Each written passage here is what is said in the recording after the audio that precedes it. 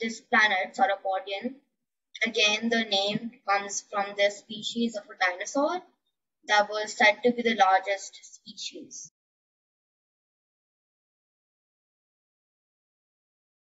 And with this, we're going to go to Anoushka. And Anoushka's story is brilliant in itself because it's about another planet and another set of living beings. So, hi, Anoushka. Hello, ma'am. Yeah, so Anoushka, in fact, she is another bookworm, I would say. And she's gone through immense research into thinking about what kind of aliens would she devise on that new planet. So, Anoushka, what are the alien species that you have there? Okay. So there are two out of like the research that I did about microorganisms, etc.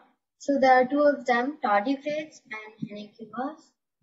These sort of caught my attention because of how different they were from others and the climate situations that they would thrive in.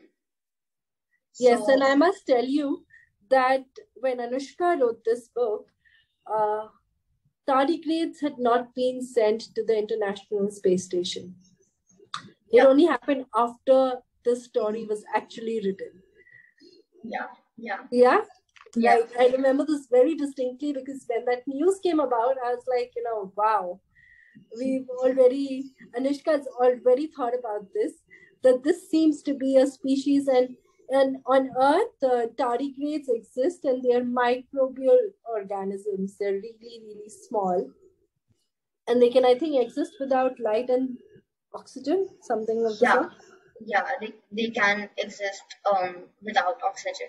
So thought that like if in another planet there was excess of oxygen, so their size would be larger and maybe more distinct than it is right now on Earth, which is what the book is based on.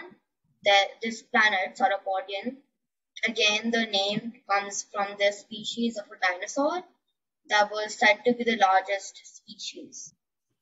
Wow. So, Henneguyas and the tardigrades are much larger on Sauropaudian than they are on Earth, but they're essentially the same species.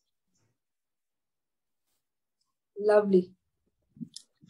So why don't you, Anoushka, read a bit about your story and an excerpt from your story, rather? Yeah. So back at Earth, the signal was lost. Nothing could be done to establish contact with the spacecraft.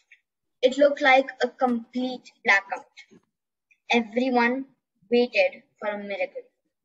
All the 4 people in the spacecraft were very worried. They were lost in this huge maze called space. They did not know their coordinates. They kept waltzing in space until the storm stopped. And not much later, they realized they were in a wormhole and being transported to God knows where. The spacecraft was heavily damaged, but the astronauts were more worried about other things, like where would they land? How would they contact Earth? And most importantly, would they even survive?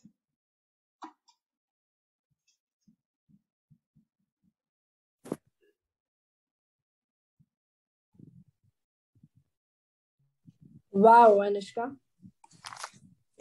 And I think, so Anoushka, just a little about yourself. You're a taekwondo, you're learning taekwondo, is it? I had done it for I think 3 years, but then I stopped because of COVID and other reasons. Okay. So lovely. And I think, so tell us a little about yourself as well. I hear that you're very fond of painting and baking.